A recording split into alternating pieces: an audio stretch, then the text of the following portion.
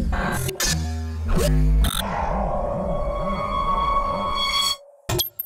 GP in France, Ernée, I am really happy it's back on the agenda also. I have some great remember from there. I think 2008 I've won both motors really easy with almost 1 minute in front of the second rider. It was a great weekend for me.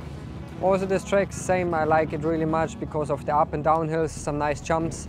The ground is a little bit more slippery, it's a lot of stones, typical French track. But if you have a good start there, it's really important because some places the track is really tight, you cannot pass. Oh, it's just nice GP and I'm looking forward to race there. Ernée in France is like also a really nice track, up and hill, downhill.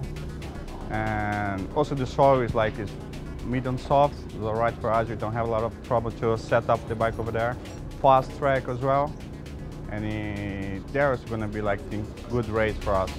Ernée is that first time when I was there, that was the Motocross of Nation.